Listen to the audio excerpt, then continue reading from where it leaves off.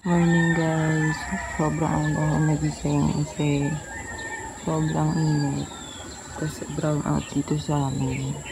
Nagising ako mga 4:40 ng madaling araw kasi nilitan ako sa binaksan ko yung electric fan, okay naman. Tapos mga 5 AM nagising na naman ako kasi walang kuryente. Nainitan ako. Walang kuryente pala. Tapos di na ako makatulog. So, tambay niya ako dito sa labas kasi kahit paano medyo malamig dito. So, yun.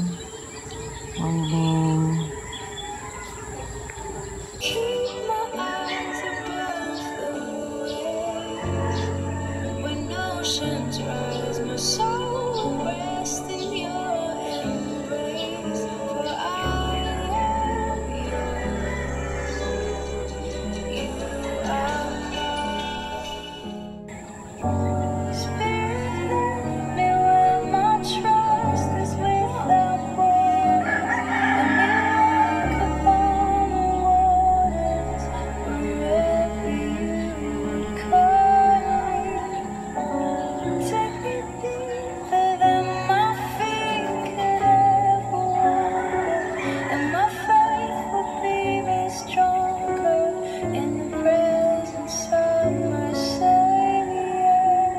Good morning guys! Today is May 10, 2020 and today is Mother's Day. Medyo lutang pa ako so ilalagay ko na lang dito kung pang ilang day na ng quarantine natin. And hindi ako napag-vlog yesterday. Hindi ko na natuloy kasi sobrang grabe yung antok ko kasi wala akong tulog na maisal. Nag-brown out nga ng 4 hours and 30 minutes kahapon ng umaga. So, ginawa ko, naglaba ako, nilaban ko yung bedsheet at saka tong punda ng unan. Kaya bagong laban na yan guys. And natulog lang ako, ganun. So, medyo okay naman. Hindi pa ako ganun kaayos. Pero, okay naman. Pero since Mother's Day today and gusto kong i-vlog kung ano yung gagawin ko today. So, sana masamahan niya ako. So, yan guys. Kumuha akong gulaman. Tapos sago, tsaka arnibal kasi na-miss namin magpalamig. So, yun.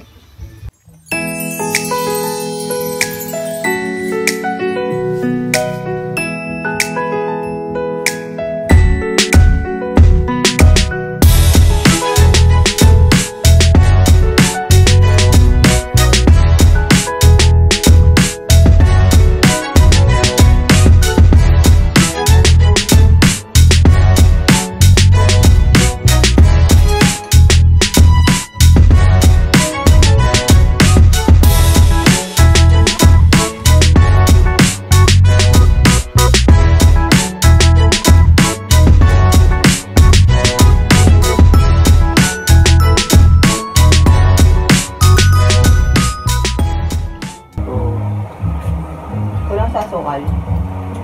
Tama lang. Tama lang? Tikman mo.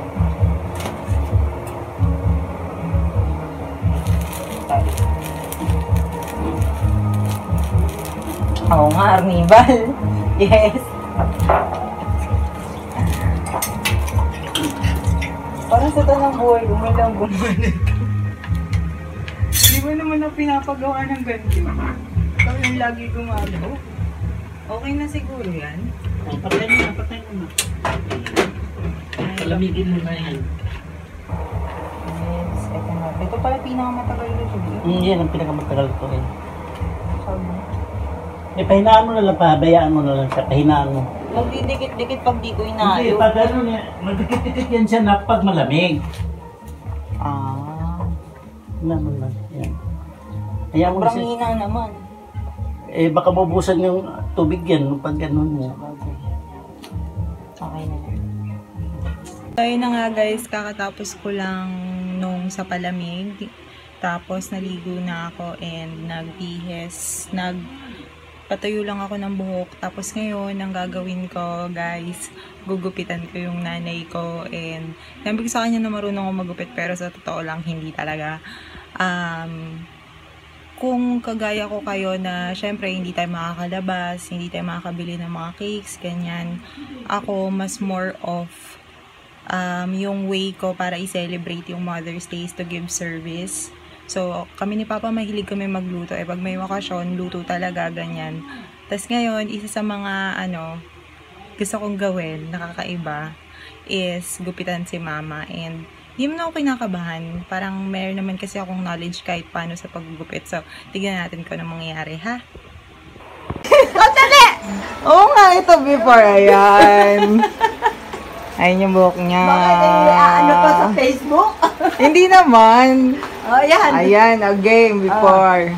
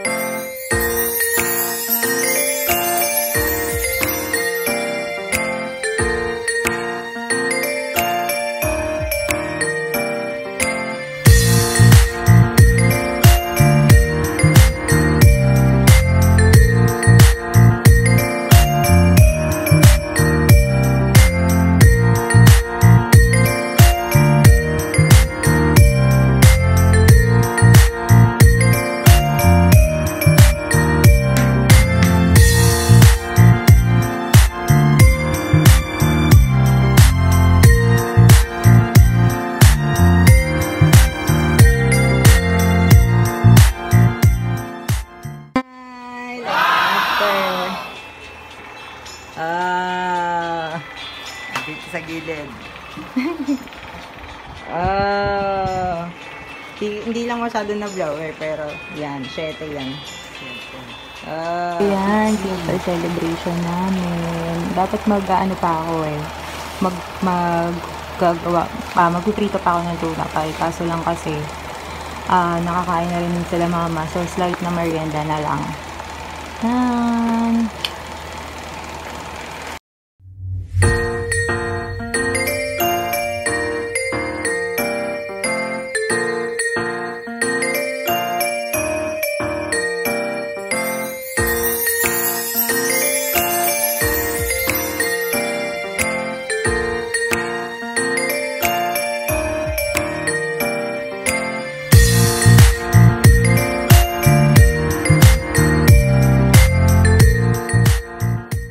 Hi guys! So, 6:41 na ng gabi and nag-decide ako na mag-exercise since kahapon hindi ako nakapag-exercise dahil nga sa brownout ng umaga, sira yung tulog ko. So, nagtutulog ako kahapon.